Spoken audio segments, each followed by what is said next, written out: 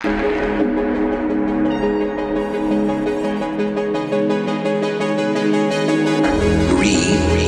good. Put that coffee down. Coffee's for closers only. Yeah, you're gonna die. It's a matter of time. Question's whether they're gonna have good stories to tell about you when you're gone. As you're turning your buses, you're into a very fast car with no top. Acapulco shirts. Welcome to the show, Board of Directors. I'm your host, Chris Miller. This is my my BFF and co-host, Chris Camozzi. We just touched tips. Welcome to the show. Exciting show. We're going to talk about Derek Wolfe, our good friend, and him shooting a lion. We have a celebrity. Celebrity? Sure. We're gonna have a guest show up in the middle of the show, who is an enforcer or was an enforcer in the NHL. Yeah, I believe so. Daniel Amesbury. So right now he's the current, what do they call it? King of the rink. Ice fighting. They're hockey fights. Yeah. It's just hockey fights. There's It's the no best part of hockey. Yeah, Finally, dude. They puts- cut out all the other boring stuff. He Yeah. fights on skates. They wear their like shoulder pads and stuff. Nice. I can't wait to see that. So I think we're approaching episode 50. Yeah, this is 46. Oh, dope. We're going to change the format of Board of Directors a bit. And so this show is going to be a little bit, it's going to be the new format. We're playing with it. We're toying with it. We're molding it. We're shaping the future of streaming. We're really a tech company first and a drink company second. Anyways, new format today. So bear with us as we kind of Feel it out. But I want to watch this clip of Diamond Hands, Daniel Amesbury, who's coming on the show later as a tease too for you to stick around. Wow, they even walk out in their hockey gear. Yeah. Like a UFC fight. It's even like a rink octagon. Yeah. It's amazing. Dude, they hit me up yesterday because he's coming into town. They've got a bunch of NHL guys that are going to play a pond hockey game up in Grand Lake. And Scott Parker's wife was like, hey, she hit me up. She's like, do you know how to skate? And I was like Bambi. I don't know. I haven't done it since I was a kid. And she was like, oh, we were going to see if you wanted to play. That's a weird first question to start with. Do you skate? Well, she was going to see if I wanted to play in the pond hockey game this weekend, which would have been awesome. Yeah. I was like, you can't skate? I don't know. I haven't done it since I was a kid. Here we go. You don't have any windows on there that you don't want seen, do you? Yeah, good point, Chris Camozzi. Dude, so that actually happened recently. A very famous streamer on the internet was doing this exact thing, and someone found something on his desktop that he shouldn't have been looking at. There's all this deep fake porn going on right now. Have you seen this or heard about it? Yeah, dude, it's weird. Wait, are we cutting this or no? No, we're back in. No. We can talk about That this. was a fun I live was going to say moment. rewind the. Okay. Anyways, pause this. Deep fake porn. These guys put a face of Drew Barrymore on a body who looks like it might be her, and it looks like that person having sex. And there's all this hubbub about, is it illegal to do that? Are you basically digitally, like almost assaulting somebody? Thank you. Yeah, I mean, I would think that's illegal. More than anything, it's just creepy. Basically, it is creepy. So this guy was streaming, had one of those up. Someone caught him, and now he's in deep doo-doo. Just because he was watching it even, not because he did it. So, yeah. Weird. This is at the River Creek Casino. I used to fight there. Hi, baby. In Edmonton. Nice. You fought in Edmonton? Yeah, quite a few times. This ice rink. Is Edmonton a dump? Is it nice? The casino is awesome. Edmonton is cold as hell. But this River Creek Casino has a full ice rink inside with bars around it. So they have hockey games, and then the casino's there. You can sit there and eat and drink and just like watch this stuff.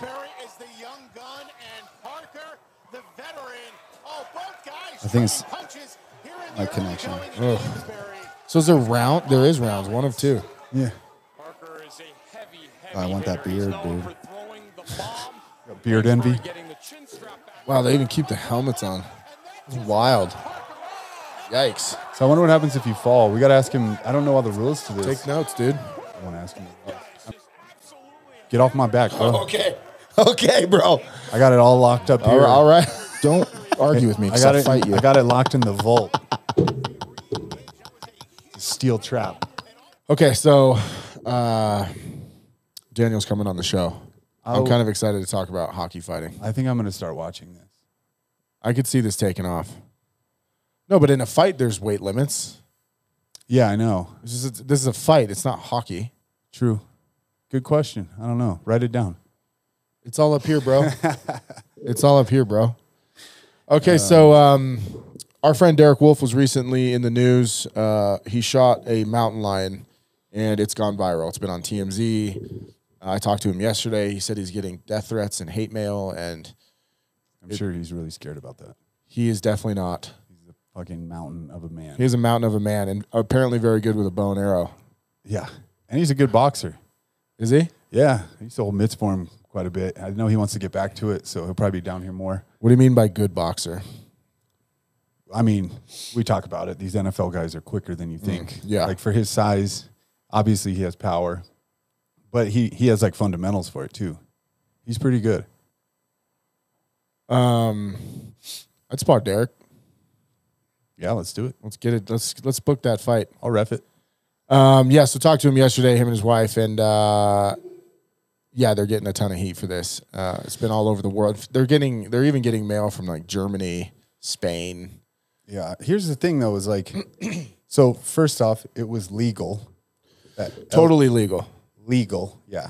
I know sometimes I can say it and you're like, do you say illegal or legal? Yeah. It was legal. He had a tag for it. That mountain lion had been killing dogs and stuff in the area. These are apex predators. They're super territorial. They have, I forget how far a mountain lion's like territory is. I want to say it's like 150 miles. Like it's pretty broad. But they're killing machines, right? And all the people coming at them just don't really understand too. One, hunting preserves a lot more like animals, conservation, all of that stuff. Matty, pull up my screen. The money that goes into hunting helps keep like our parks, all of this stuff. So it's kind of, people will disagree, but it's a way of life. Like that mountain lion will hunt you too. Don't get it twisted. People that are mad about that, if you're out hiking, that thing will kill you. Yeah, so to your point, totally legal. First of all, when I saw this photo, I was like, what a fucking beast. Yeah, 'cause and I'm Derek's- talking about Derek. Look at the head on it. Like, so Derek's what, 6'6"-ish, maybe a little taller. He said yesterday he was 280, and I was like, bullshit.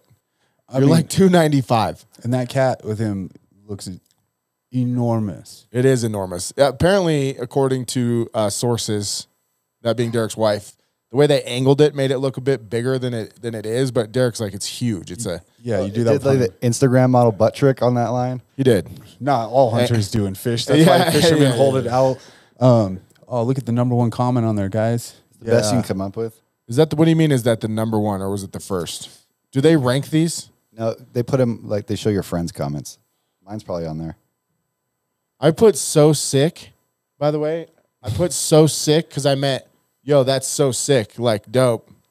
And it got 79 likes. I think people thought I was saying like you're sick. I'd like to clarify that, by the way. I felt bad about it. I felt like I should have re-commented on it. Yeah. So commented back like as in cool. Am I on there? What did I got more likes than you did. No, there's some other comments in there. if No, you no, wanna no. Go down. But I got more likes than I was you did. battling. Let's Or see. I wasn't battling.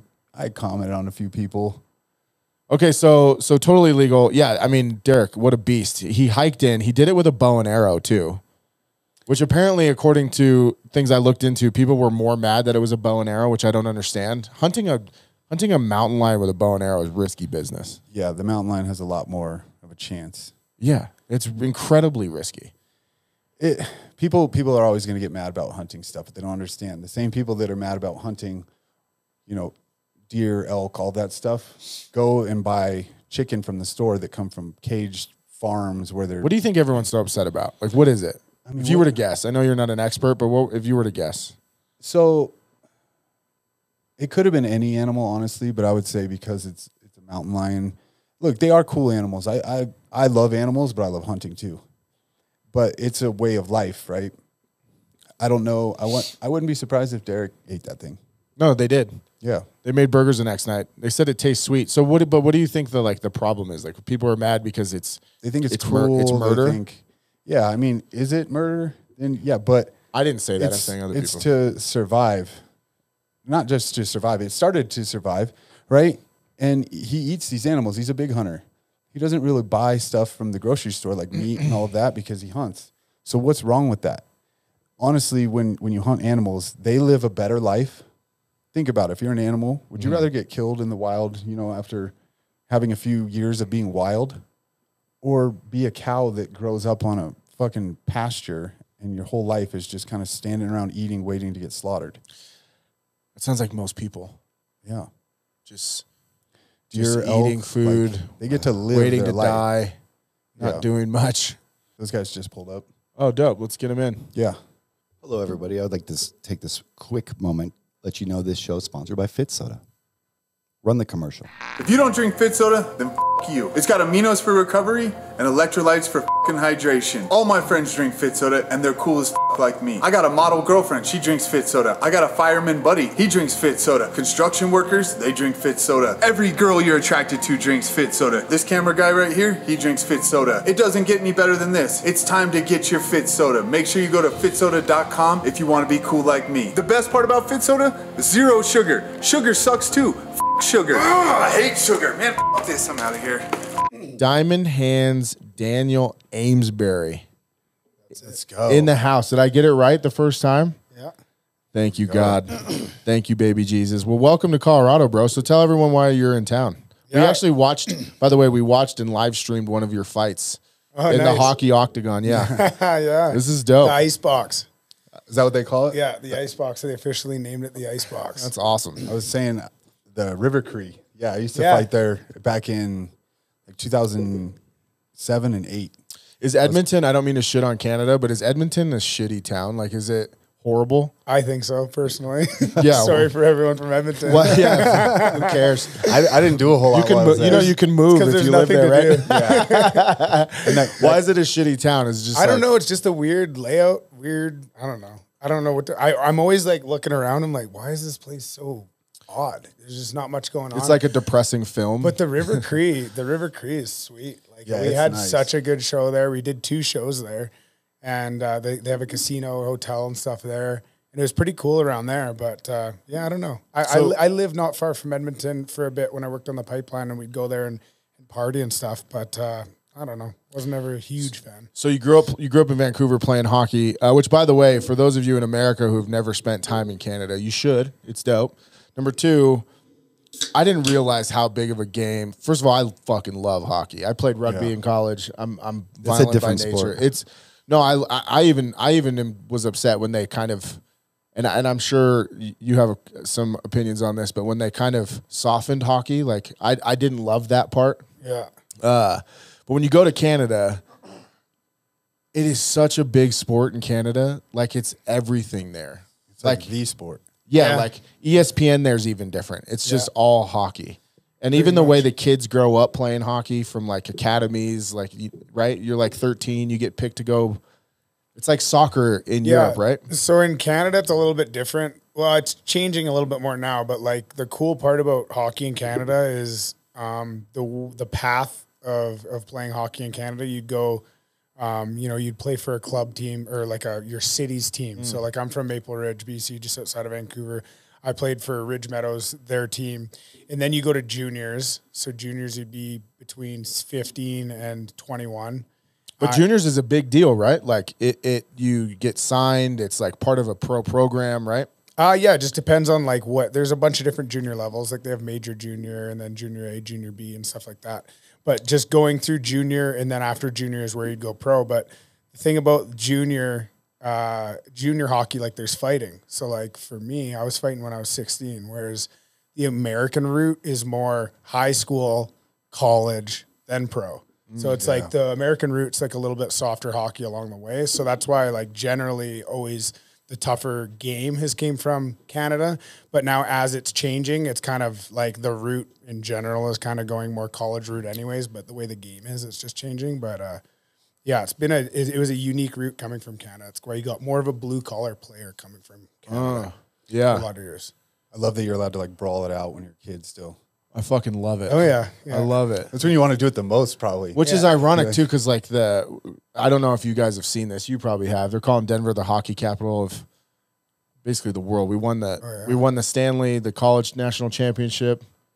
We're kind of dominating in hockey right now. Yeah, DU, DU, Denver University. Oh, yeah. They've always been good. I used to work out down at DU. That's where my strength and conditioning coach was there.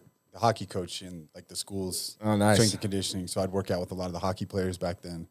And it was cool. They started like boxing and stuff in the locker room. But then people started getting knocked out and the coach was like, we got to stop doing this because they were just throwing bombs with like boxing gloves with each other, the team. Yeah. They were just gunning them. So when we were in minor hockey, so we would have been, I don't know, like so we started doing it when we were like, probably start when you're 10, but there's a thing called helmets and gloves. And that was just like a thing. So like, coaches are kind of like, we'd have one guy watching the door of the dressing room. We'd lock the dressing room. And one guy would be looking out the first roll of Fight Club. Looking through the crack to make sure the coach isn't coming. And then you'd pick two guys and they both put their hockey helmets with their cages on and their hockey gloves on and they just scrap. That's amazing. And you just hear the cages, and it would just be, the coach would come and they'd be like, okay, shut it down. We'd try and shut it down. But I always say, if I'm coaching a team now, I would just give them boxing gloves because getting hit with a helmet on is probably a lot worse than getting hit. Is it? Why? Yeah. Your whole head gets rocked, right? I was just thinking that I wouldn't, the helmet would be worse. Way worse. Can we, real quick, I want to get your background too and how you got to this. But every time I watch a hockey fight, I'm like, why don't they just pull their helmets off? Like, why isn't protocol to just pull the helmet off? It used to be, but now when the world started to get soft, they started to change those rules. Because there's got to be a ton of broken hands and fucked up injuries that happen from hitting someone in the helmet. Well, like, I mean, back in the day, like back in Parks' day, like they didn't even have visors. Like most of them didn't have visors. So they'd be okay with not having a visor. Then they can fight that way. Because the big thing is slipping and hitting your head on the ice. Like people die like that. So it's like. You mean in a fight? In a hockey fight, yeah. Because you can slip. If you knock a guy out and he's on skates and he slips back, hits his head, like people definitely have died like that.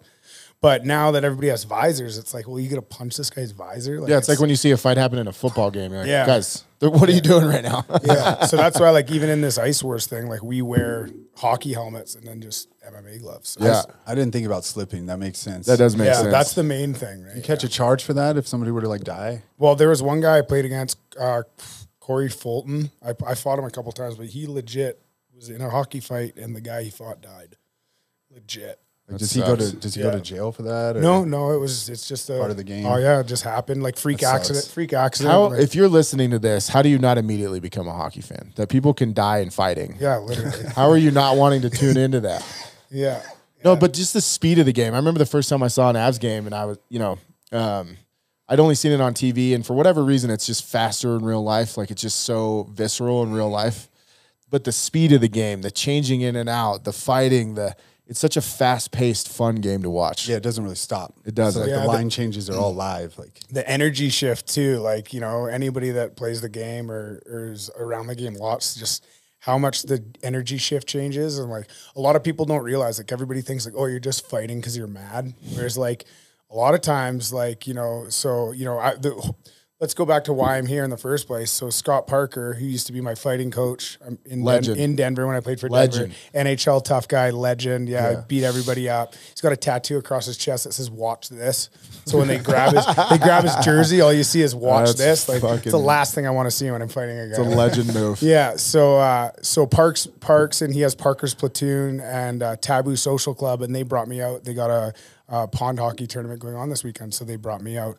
But so the whole winding back of with fighting in sports and fighting in hockey is like a lot of people don't realize that sometimes you might not even be mad at the guy. So it's like, say my team's down a couple goals and the energy's flat. Like you can see it, like the bench, nobody's really got any energy because the other team's buzzing. They're like, they're all over us. Well, sometimes as a fighter myself, I'll just go up to the guy, the other fighter, and be like, "Hey, man, can you give me one? Like, I could use one right now. Like, I want to get the boys going." And it's a kind of a mutual respect. It's like, "Okay, well, I'll give you this one, and then when I need one in a couple weeks down in your arena or whatever." It's fucking amazing. So it's kind of like a mutual respect that way. So that's one reason, or obviously another reason would be like you hit a guy on my team, and I'm just going to settle that. I saw that documentary on Netflix. I think your Ice Guardians, I think. Yeah, bro. And I didn't. So like, was already a fan of hockey.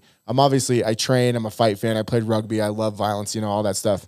I see this documentary, and it was the first part was about Wayne Gretzky and how his enforcer followed him to every team. He wouldn't be traded without him. How pivotal enforcers are on a team. Like they manage like the entire game. I didn't even think of it from an energy standpoint. Yeah. That some of those fights are just to get the boys going. Yeah. But how pivotal a role that enforcer plays on a team is insane. Yeah. Yeah, that if you haven't seen it, Ice Guardians. It's on Netflix still, right? Yeah. Yeah. Adam Scorgi, I think is Scorgi. Yeah, so Parker's high school pal. He's the one who made the documentary, and it's a great documentary. Good. No, they broke it down so different because even for me, like I grew up watching hockey and stuff, and I just thought they fought to fight, and yeah, you can't see DJ Parker's here. His dad is one of the main guys they follow around in the show, but just talking about how like they would skate up to each other. They even had mics on. They had them like on camera being like, "Hey, next period, let's go." And then yeah, there was just so much more to it. And then when they got into how the enforcers actually cleaned up the game because like fouls were less because those like open face like cross checks that happen when someone's not looking. Yeah. That's what your enforcer is to check that other guy, right? Like you can't just tee off on my guy. Yeah, you're gonna have to deal with There's consequence. So perfect example for me. I say it all the time. Like we were talking earlier, the game's getting softer. Like it's changing, right? Like you can see it's changing. Kind of. Is that why goals are so much higher now? The game. They're just trying to make it. They're just trying to make it that way. But it's like like when I watch NHL now, it's just like it's not like it was. Like when I go watch like old NHL games, I'm like on the edge of the seat. Yeah. Like I'm like fired up. But like now, like I watch it, I'm like, wow, it's amazing to watch. These guys are super skilled. But I'm not like. I don't feel like I'm swimming with the sharks like I used to when I was watching. So, but yeah, like the one thing I seen, or the one big difference I say is like, how many concussions does Sidney Crosby have today? I don't know exactly what the number is, but I know he's like had way too many concussions. Like if he has a couple more, it could be career ender. Whereas like Wayne Gretzky, like I don't even know if that guy had a concussion. Like he got hit a couple times, and everybody. Wait, why is that though? That's interesting. Because Wayne Gretzky had Marty McSorley on his line. So nobody would touch Wayne Gretzky. Whereas nowadays they're trying to get rid of fighting and they're changing the game. So now you can cross-check a guy in the face. Isn't that how life works? Like we try to make things, we try to dumb shit down. Yeah. No, so there's two lessons that I hear out of that. One's accountability. Yeah. You're going to have to pay a consequence. We live in that world now. There's no consequences for fucking anything. Yeah. But the other one being when you unintentionally try to make something safer, like it's happened in football. Like the better gear gets in football, you're seeing more injuries because these dudes can just tee off. There's no like.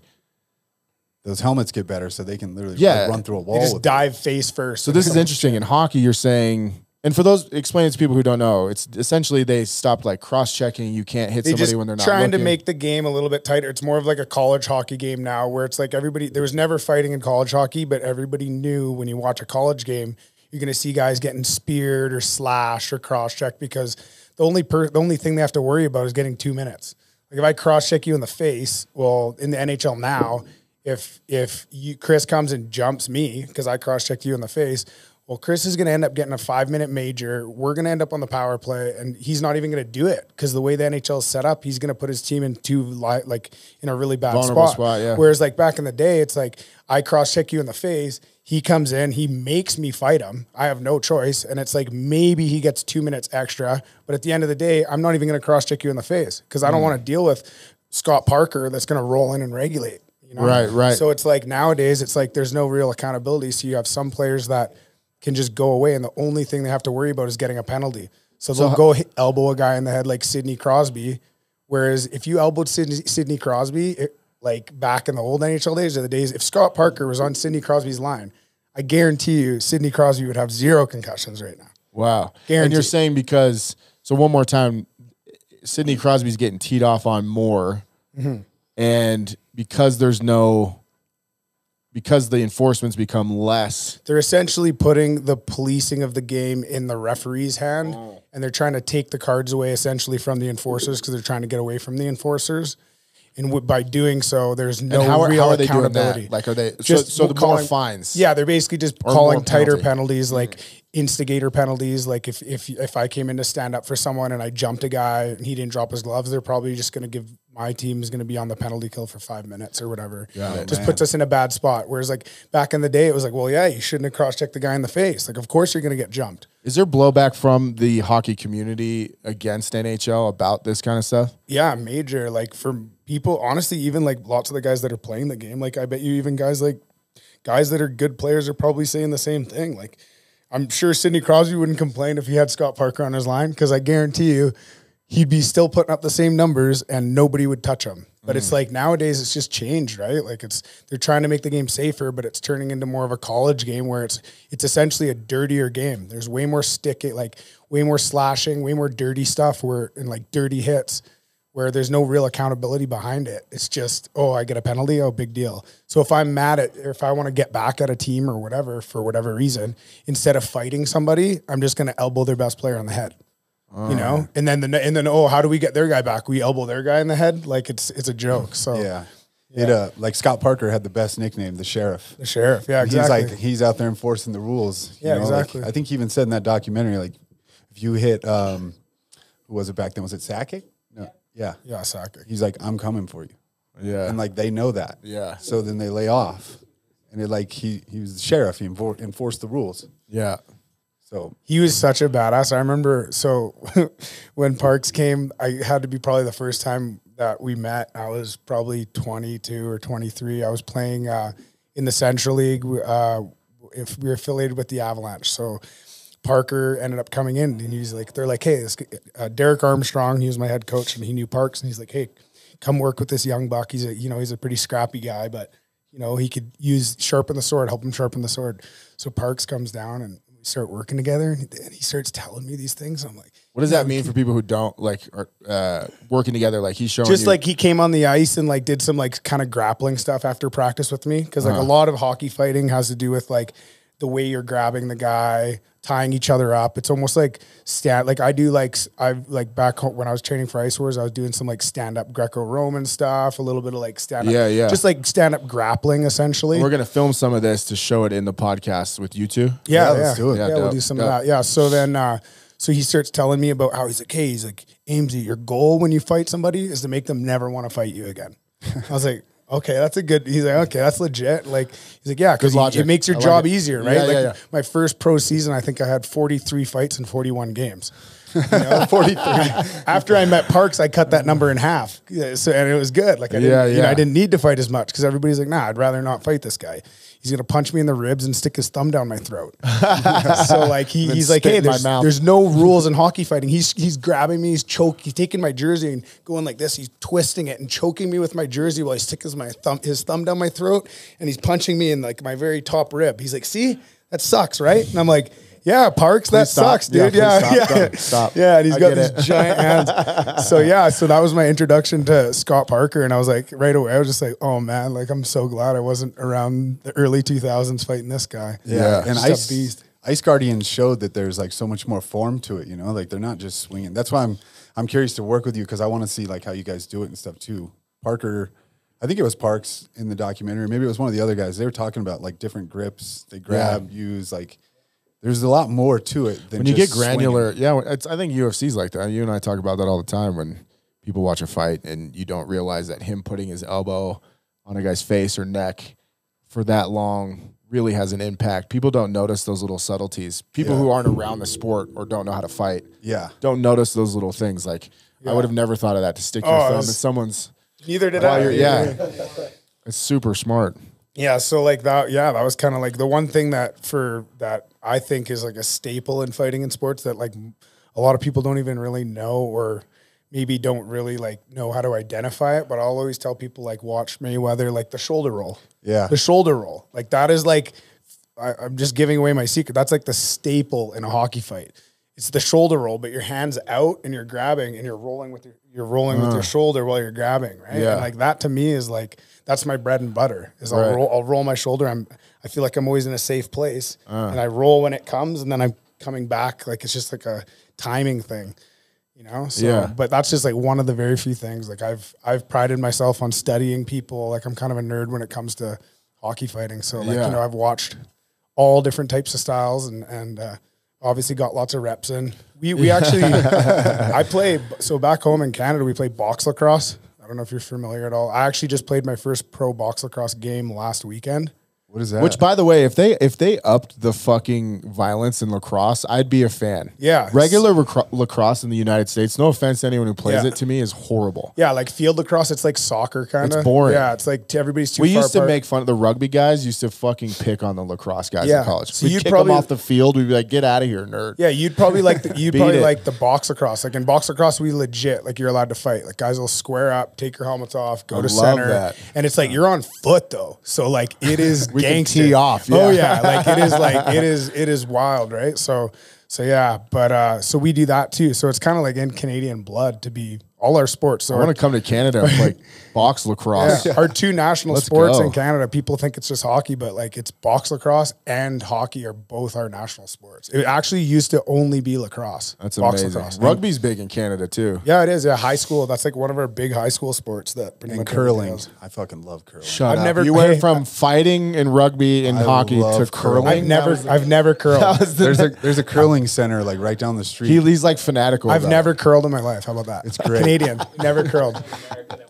We got you mic'd up. You jumping in here? Yeah, sure. I There he remember is. one time my dad got. Wait, introduce yourself. I'm DJ Parker, friends with all these guys. Yeah, Son of a Stanley Cup champion who's a badass. let's go. A mom that's even more of a gangster. But, She is. You got to meet her. yeah, she got a mohawk. Definitely. She'll shoot you. She don't give a shit. But I don't even forgot what I was saying. I'm sorry. All good. But yeah, sorry, I lost my. He's train of here. thought Now he's there. got a mic. All good. He's So on. how did you get from, so you're playing hockey in Canada. How did you get into this Ice Wars game? Yeah, so like I was talking to DJ about this, like kind of going in right into my like power of the mind kind of stuff. I honestly feel like I just manifested it. Like I had something written on my fridge for like 2 years saying I am a pro fighter. And I swear I looked at this every day for 2 years and I did nothing to be a pro fighter. I wasn't really like training or anything like that. And then all of a sudden this event landed on my lap and it kind of just was, one of my friends sent it to me like, hey, like this AJ Galante. I don't know if you've seen like on Netflix, there's a documentary called Untold Crime and Penalties. I haven't seen And it. it's about this, I guess, so-called, I don't know if he's some mob guy, buys his 17-year-old. Oh, I did see that. buys It's his a fucking train wreck. Yeah, so he buys Holy his shit. Yeah, 17-year-old he's like son in a the hockey trash team. business. Yeah. Yeah, and they go wild. Yeah, I Yeah, yeah. have seen it. So he buys his 17-year-old son a freaking pro hockey team. And like, imagine how cool that would be. You're a WWF fan. You're like, okay, now Imagine I got a pro how hockey bad team. we would have all fucked that up. Oh yeah. so full circle, I watched the documentary and then it ended up happening. Like my buddy messaged me. He's like, hey, you follow this AJ Galante guy? I was like, yeah, I know who he is. He's like, check his Instagram right now. And he was posting like, hey, there's Ice Wars. I was like, Ice Wars sounds right up my alley. I don't know what it is yet, but probably right up my alley. So Sounds awesome. It's a hockey fighting tournament, essentially, is what it is. And I'm like, okay, I DM'd this guy every day for like a couple weeks. Like he was responding, but he was kind of like, yeah. Like I get it. And I'm just like still sending him videos. I'm like, dude, like I don't care who it is. I'll fight anybody. Like, so finally, like it eventually started panning out. And then he's like, hey dude, like, you know, this is the weight class. Like it's over 200 pounds, but like you're going to be the smallest guy. Like So there is weight classes. there is now, and it's starting to be more. It started out with just 2. So Yeah, because that guy that we played the clip on, he looks like Grizzly Adams with the big beard. yeah, That guy looks huge. Derek Parker, I think. Derek Yeah, Parker. It was yeah. Parker something. Yeah. So that's Derek Parker, the not as tough Parker. No relation. No relation. But I mean, he's pretty tough too, though. Like he has a really just big looked big. reputation. Yeah, He he's just a big boy. So everybody I fought in that, I had to fight 3 times in one night. I was just at going to that ask. tournament. You said tournament. I didn't know Yeah. it was at all. Yeah, so I fought 3 times in one night. I was the smallest guy, so I came in. I'm 6 foot. I was at about 224 at the time. Like I was like heavy for. Damn, bro. Yeah, like that was like the heaviest I've been on the ice in a long time. So came in at 224, and he was first guy was 6'2", I think maybe 265. Second, so I won that. Went to the next one, and that guy was a little bit shorter, 6'2", or no, I think he might have been the same, but he was about 6'2", but he was 290. Or 285, but he was shredded. Like this guy was cranked. This guy was cranked. And then so I beat him, and now I'm going to the finals to fight Justin Sawyer, who was 6'6", 295. Yikes. And that was the guy I fought in the finals. So. And that's 6'6" without skates, right? Yeah, yeah. So like 7. Yeah, because foot. skates give you what, like 4 inches, 3 yeah. inches? So yeah, it was fun, man. Like it was honestly, the way I seen it, and I'm sure you know everything about this, it's like my training camp, I just took one day at a time, and every day in my head I said, as long as I win this day and I win every day from now until my fight, then the fight is mine. That's a great life lesson, by the way. Yeah. Just win today. Yeah. That's it. One day at a time. Yeah. So that's pretty much what I did in my camp. I had a really crazy mindset and I just got after it every day. I had a really good tribe of friends around me that were like kind of stepped up. My one friend started training me, and then my other friend, you know, Caleb Starnes. Yeah. Yeah. So Caleb Starnes, he was training me as well. Oh, so really? He's a friend of mine back from Vancouver. When the Ice Wars thing came up, were you thinking at the time maybe MMA or like UFC or any of those other options? So like I've boxed a little bit. Like you did the Rough and Rowdy for Barstool. Yeah. So I bought boxing was always in the back of my mind. I always thought like MMA might be a little overwhelming because I have to now worry about a few things where like, oh, at least if it boxed, like I've never done jiu-jitsu. I've done like 2 kickboxing classes. So like, I felt like the MMA at this point, it'd be really hard to get into, but I was like, well, I could maybe see myself getting into a little bit of boxing or something. And then, so I won the original Ice Wars, and then the second one. Well, now AJ's like my manager and a boxing career that I'm kind of starting now with. Like, we're going Rough and Rowdy to start and see how it goes. I got one more fight, and then hopefully after that, I'll fight for the belt. And then we're going to see where it goes after that. AJ's talking about going pro at some point, just kind of going with where the wind blows us right now. Yeah, dope. So wait a minute, are you not considered professional then? Like, do you get paid for these? Yeah. So Rough and Rowdy's, I don't know how they got it figured out. Do you mean Ice Wars or Rough and Rowdy's? Well, yeah, I guess Ice Wars wouldn't be considered in professional fighting. They're both kind of like in their own thing, right? So Ice Wars is like, it's new sport, so it doesn't really count as like a sanction. It is sanctioned, I don't know. Is it? And then Rough and Rowdy is like, I don't know if it's I still haven't figured out. Is it an exhibition? Like we get paid, but we're amateurs. Like if you have a pro fight, you can't fight in Rough and Rowdy. Yeah, and technically, if you get paid, you're considered a pro. That's interesting. So it's weird, right? Like I think it's just like kind of loopholes. They have certain places they can do it, kind of thing. But is Rough and Rowdy run by Barstool? Yeah, it is. Yeah. Oh, you know what? I'll honestly say, like Rough and Rowdy is one of the funnest events I've ever been to. I know. I want to go to one. I was saying you should apply to be in it. We should get you in. Let's go to his next one in West Virginia. Who do they match you up with? Do they match you up with somebody who? I'm in West Virginia on March 3rd is my next one. Oh, have you ever been to West Virginia? Go. No. It's fucking awesome. Is it? I heard Awesome. So I've heard mixed reviews. When I sold my first company, I was young. I got into stand-up for a while and was doing stand-up all over the place. And I got booked at this show in West Virginia. And it was terrifying. It was at a yacht club on a river, and it was not a fucking yacht club. It was like canoes and Moonshine Distillery on the back. Canoes and tin it toppers. was like those pedal bikes you have on the river. Yeah, it was fucking gangster Little shit. outboard aluminum, 14-foot aluminum. It was rough. So you got. I didn't do well either, if you guys are wondering. Rough and Rowdy. My city humor didn't work well in West Virginia. Yeah, so March 3rd is Rough and Rowdy, and then Ice Wars is going to be following up right after it.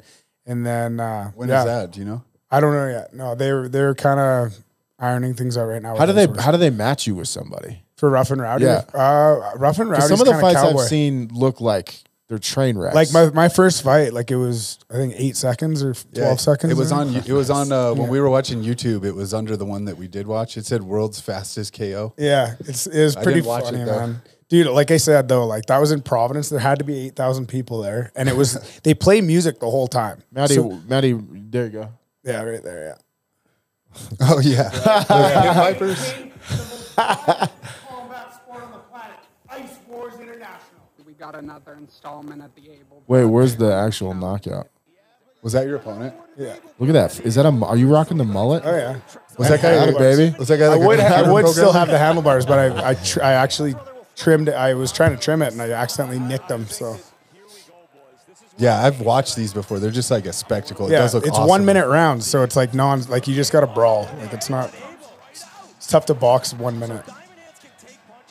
Diamond hands. Oh, nice body blow. Bing. Night, night. Right on Portnoy's lap. He landed right on Portnoy's lap. It does look like just a big party.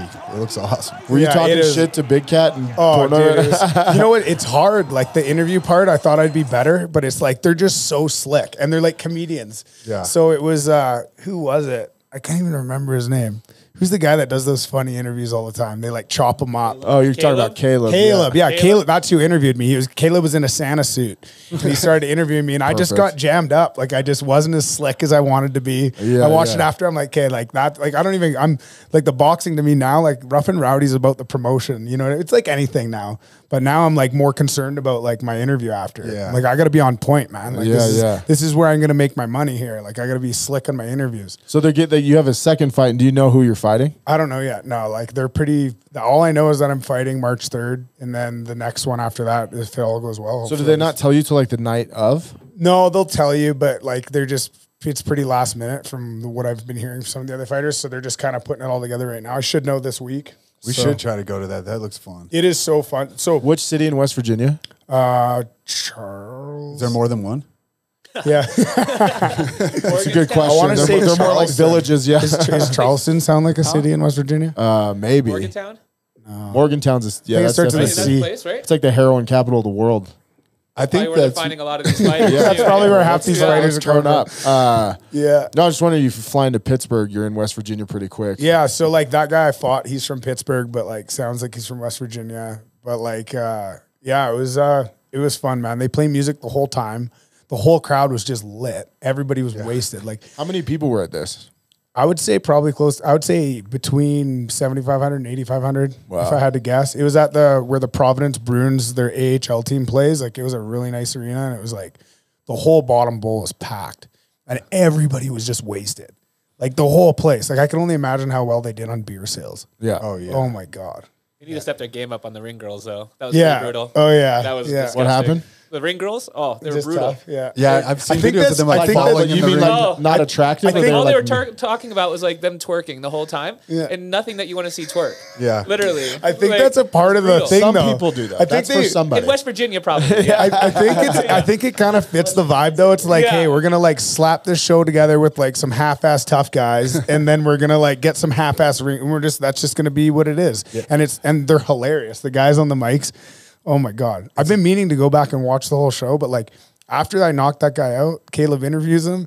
And the guy was sleeping, like he was out for sure. And Caleb, right away, first thing Caleb says to him, he said, "So, how do you feel about the stoppage?" And the guy's like, I think it was an early stoppage. I got right back up. He's like, I popped right back up, and I think that video got clipped, and it was all over the internet. Like he doesn't even know what's going on. Yeah, He's like, where the hell am I? He called the referee was a girl, and he's like, yeah, he I don't know why he stopped it. It's like, dude, that was a chick. Like, There are like compilation videos and stuff because I think the ring girls obviously get hammered too during it. Oh, yeah. Where they're like in dancing and like falling all over the ring, like they're falling on high heels and stuff. Amazing. they got midgets too, like, or whatever do you call them these days? Little people. Is that what? Little people.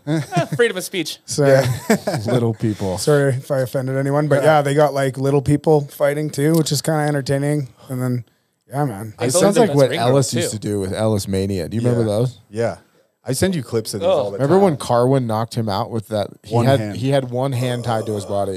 Do you know who Shane Carwin is? Which fight was this? Carwin fought So- Jason Ellis on Ellis Mania, but the deal was, you remember Shane Carwin? Oh, of course. He only got one arm. Shane had to duct tape one arm, and so he just started clubbing Ellis, like knocked him out though, like With one arm. Hold like Oh, hard. yeah. But I mean, this was when Carwin was still like, I think in the UFC and everything. He's a like, big boy though, no? Bro. He's a monster. Like, Like I'm a big guy and he makes me feel Oh, small. Yeah, yeah. he's huge.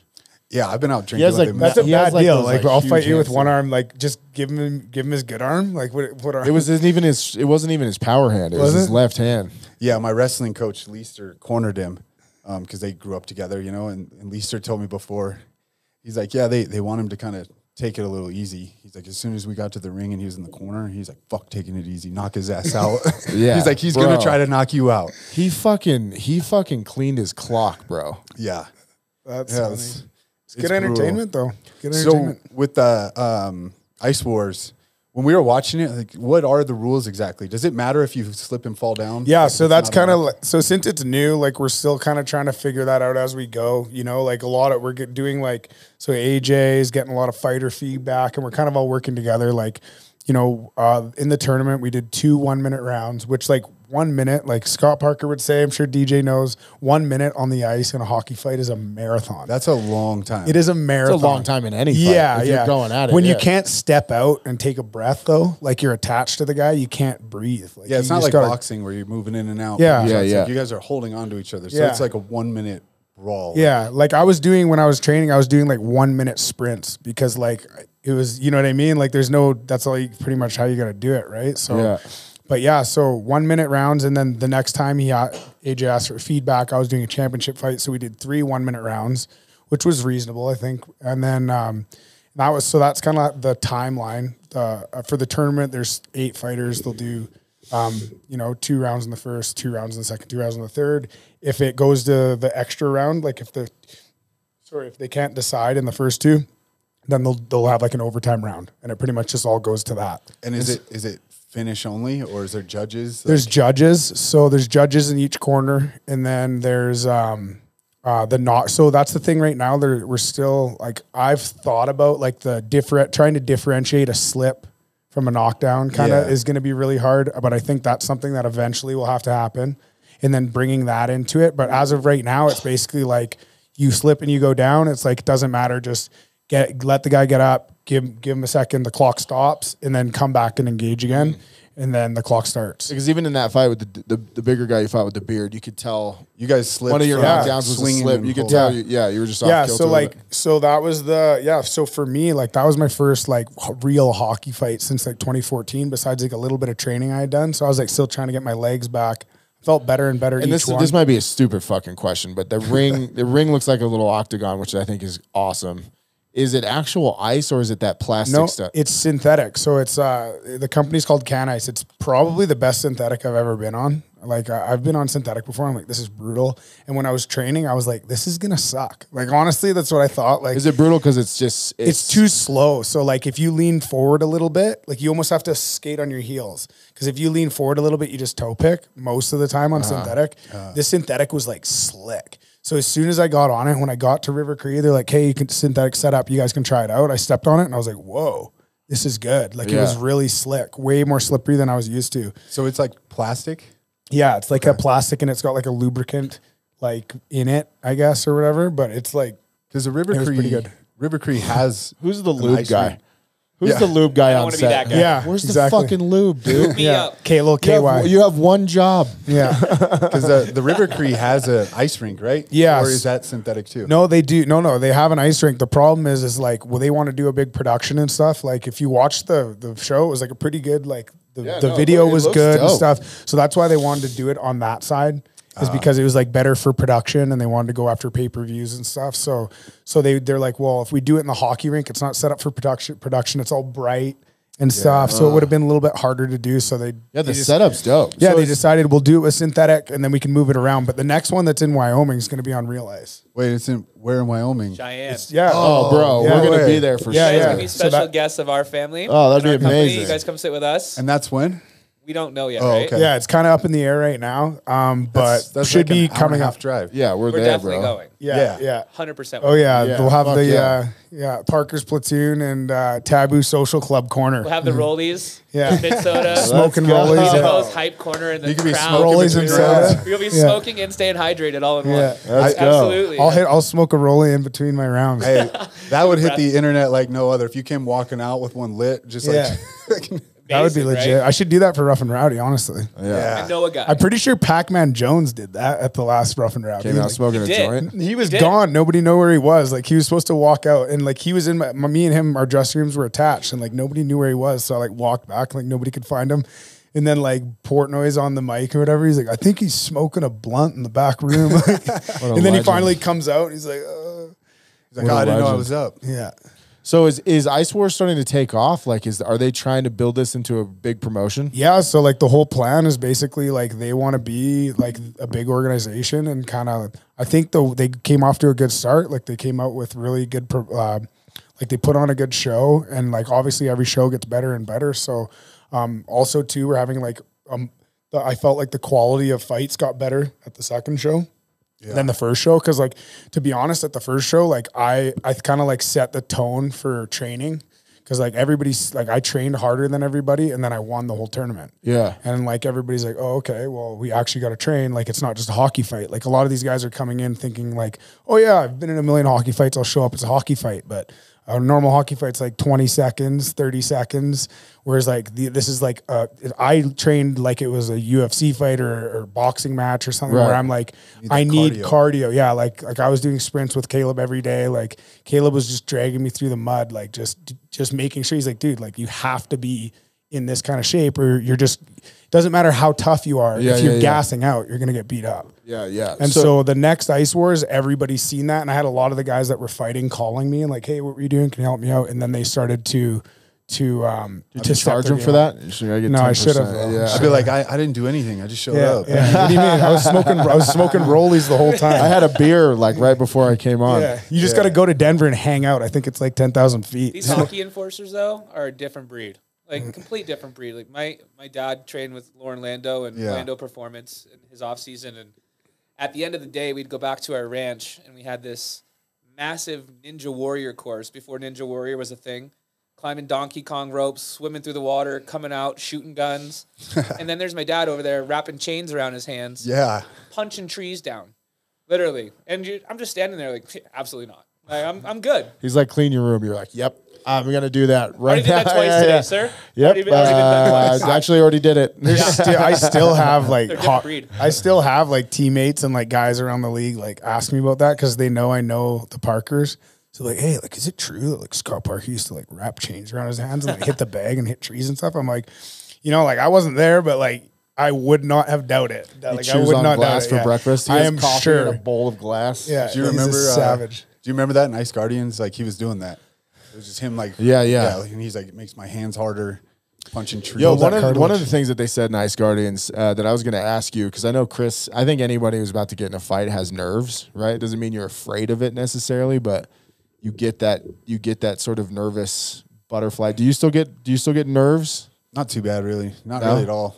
You get desensitized maybe a little bit too. I don't. Yeah, I guess I feel different about it. I'm just like, I'm not gonna die. Like, I've said it before. I think Did you guys see his last bare knuckle fight? Yeah. It was Yes. Fucking fucking amazing. incredible. Wow. Yeah. Oh yeah, that's just Watch wild. Camozzi just sleep somebody. I'm like, Yeah, oh. like the first I'm so happy 20 with my seconds. friend. slaps, just the slaps. It's like you can hear it. Just Do you get one of the guys in Ice Guardians? I believe said his anxiety was high, and I can't remember if it was Ice Guardians. Another one I watched about. Did you guys see the other documentary about that hockey player who was a legendary enforcer, and then he got really into coke and got caught coming back and forth? Probert. Maybe the guy was a fucking G. Yeah, Oh, probably. He was. I know he died, absolute- right? Yeah, He died. was Yeah, an yeah. animal. Yeah, He's Probert. absolute- He's got there's a great book about him too. Dude, his like cocaine stories about like just coming back and forth across the border with like an ounce of cocaine. He even had On his his own Harley? special. Guy was a fucking. You haven't heard this? The guy's a beast. Yeah, and he'd get stopped all the time, and he'd have like a whole grinder full of fucking coke, and they'd You just take the wave boat- him through. You take the boat back and forth between this Windsor. dude. Yeah, that's Kobe. Probert. So he said He's so- the Wayne Gretzky of hockey fighting, essentially. Yeah, guys. No question. You know what I mean? If you No haven't question. seen this documentary, go check it out. This guy is an absolute animal. It's on Amazon. When I see tough guys wear his number, I'm kind of like, yeah, what the You fuck's don't wrong? deserve You with don't number. deserve that. What are Yeah, you dude. doing? They should Aren't you a retire. tough guy? Like, Yeah. it's like obviously players are gonna wear 24 because it's not like a thing. Like nobody wears 99 because Gretzky's the great one. But like, if you're a tough guy, I just want to say this right now: if you're a tough guy and you're wearing 24, you're a clown. You are. He was my dad's third NHL fight when he was a Wow. rookie. Wow, that's wild. And my dad would tell you, like, the night before, he was just like, well, here we go. Like, I could die tonight. He's like getting his affairs in order. And Yeah, fucking- literally writing his will. You You're know? like, Dad, why are you talking Third to me like NHL that? game. Yeah. You know, writing his will. Like, it So could he be it. said in that documentary, which I thought was interesting because he's such a tough guy and so wild, that his anxiety towards the end, that's how he got sort of hooked on pills and things, that he knew every night he had to battle. And he kind of went through like the mental part of it where he was like willing to admit, which I thought was cool. Him and I talk a lot on this podcast, and we've had NFL guys in here, tons of tough guys. It seems like there's always an alpha in here. And we talk a lot about mental health and like, navigating those waters and that kind of thing. And I just thought it was cool that he was willing to admit, as tough as he was, that like, man, I still get fucking so worked up before I get to the ring. And like, I know I'm going to fight. I know it could go bad. Do you deal with any of that? Like any of the anxiety or Yeah, I think like I would imagine it would get easier, but like like I felt it. I felt it more in the second Ice Wars for whatever reason more than the first one. I don't know why. I think it's just because I was the second one I was busy. Yeah, but like the second one I was busy, so it was like you didn't have time to like worry about the next fight. Like where the first one I mean, where the second one I just sat around all night. That was the last fight of the night, main event. And I was just like, kind of just like thinking like the for longer you hours. have. Yeah. And I'm like, oh man, like, can I just fight right now? But like, yeah, like I remember my first game in the Central League going into, I can't remember where we were, but I remember, I think it was in Wichita, and they had like 3 or 4 like legit heavies on the other team. I was like 22. It was NHL lockout, so everybody kind of came down. So all the tough guys moved down in leagues. So like there was a bunch of legit guys in the league that I was like playing against, and I just remember being like, just like, I couldn't even think. You know what I mean? I was just so distracted. The coach was talking, and he's like saying like, we got to do this, we got to do that, and you know, these guys are playing with this guy's playing with this guy, and then I'm just spaced out, and the coach is just like, Amesbury, you hear that? And I just like looked over, and I'm like, yeah, like I'm good. He's like, are you all right, kid? And I'm like, yeah, like I'm fine. He's like, okay, you're playing with so and so and so and so. I was like, yeah, okay, like all right. Like I didn't hear any of it. Like I was just like in another realm. Yeah. But like when I got out there and I like was able to like, you just kind of do it. You just drop your gloves and then it kind of goes away. But like the anxieties I think are normal. I don't think they're a bad thing. And I've always I've always talked to them or talked about them, and kind of, I've never been one to be like, nah, I've never felt that. I don't know what you're talking about. Yeah. But I would imagine that over time, you just condition yourself, just like anything, to deal with it. And you just probably don't feel it as strong. Just like adrenaline, you know, adrenaline when you're doing something or whatever, kind of starts to get less and less and less. Yeah. His story was, sorry, I want to hear that. I'm excited to have your dad on the cast and talk more about this, because again, it seems like a theme that comes up a lot here in this room. His story was especially sad too, because, you know, once he left the league and he just didn't feel like he had anything left and wasn't this tough guy anymore, and was like, you know, trying to figure out fatherhood and what do I do with my time? And I think that's even when the drugs got worse, you know. His story was really rough though. I did think it was cool though how they turned it into like, hey, if you're struggling with this issue, which I know your guys' whole program is about, is helping these guys transition from one thing to the next. Yeah, that's Parker's Platoon too, if you want to check it out. Yeah, Matty will link it. Yeah, appreciate that. Yeah, it's such a cool mission to have, because you have these warriors. It's even worse like in the military. Like these guys, like these special forces guys come home, and it's just like people forget that they've given everything. I would even say with athletes, like, you know, you grow up your entire life. Your identity is rolled up into that. And you're training for this one thing for so long.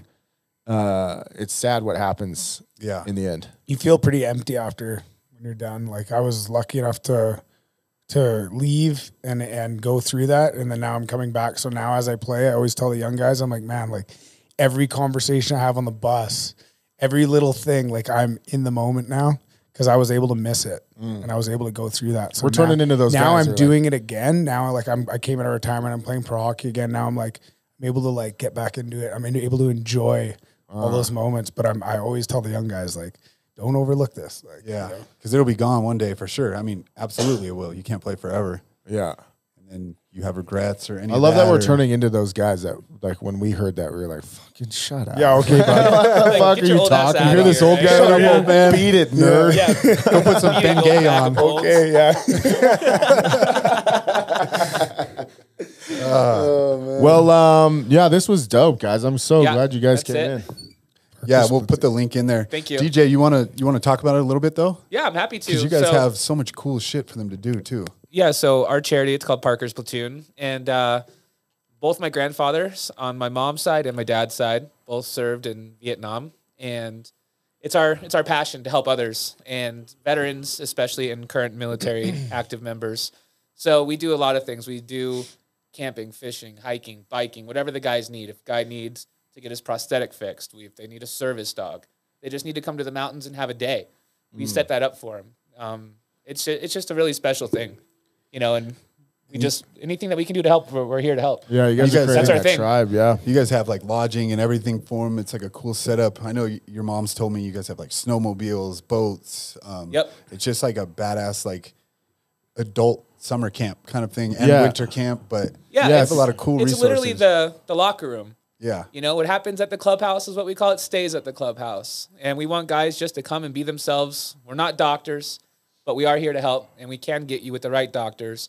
But come and just be yourself. Come and hang out with the athletes, because we say same team, different mission. And a lot of the veterans coming home and a lot of our friends that are enforcers that all fought my dad, you know, they all come together and they transition together.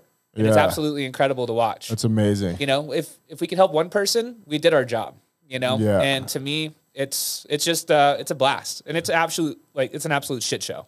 Like these guys telling their stories are an absolute shit show. Like the funniest things you'll ever hear, you know, because you guys all trust each other, right? Like we're all athletes. We all have done something. It's that same shared experience and trauma and hardship that you've gone through too, but like connects people. And his dad like fought a lot of these guys. Now they'll get together and like drink beer and like talk about those stories. I would love for our company, FitSoda, to contribute to this somehow. Well, we would love to have you and appreciate that. So thank you. And, you know, I would love to get my dad down here. I want to tell so many stories, but it's not my place. Yeah. You know? I can only say them from like the sun side of this, but it's a really fun, special thing what we do. And my mom is actually the one that kind of holds everything together. She doesn't get enough love for it. I want to get her on here. The OG. I want to get her on here with Parks because she's great. Oh, yeah. I think you just need her by herself. Let her go. That'd be fun. Literally, my dad's just wind her up. Yeah. My dad's teammates would come out of the locker room when he was playing and be like, "Man, your dad's fucked." And then they'd be like, "Oh, hi, Miss Parker." Like, way more afraid of my mom than my dad, you know? Like, I gotta say though, like, so the cool thing, like Parker's platoon, like, even though like when I originally went through my retirement and I was going through it, I had like a really dark 4-year period, just couldn't figure it out, just didn't know what I wanted to do, was lost, right?